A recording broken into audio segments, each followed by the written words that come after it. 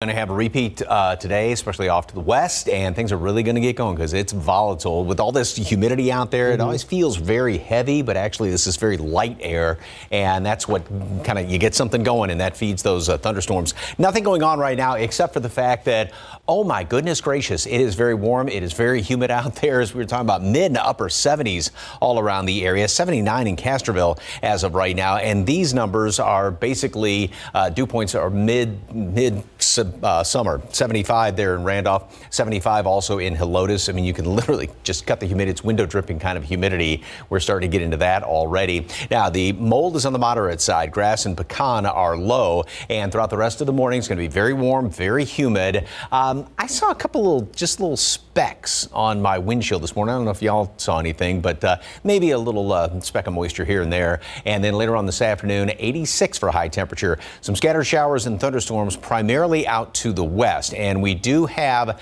the slight risk for severe storms pretty much from San Antonio out in toward the hill country in the western half of our viewing area. And then it's the marginal risk to the east. Large hail is going to be the biggest threat with this, and then also some high winds. And some of these storms may actually try and get going by about mid to late afternoon, then into the evening hours. Then we're going to have some more rain tomorrow and more rain also on Wednesday, plus some cooler temperatures. All the details coming up in just a couple of minutes.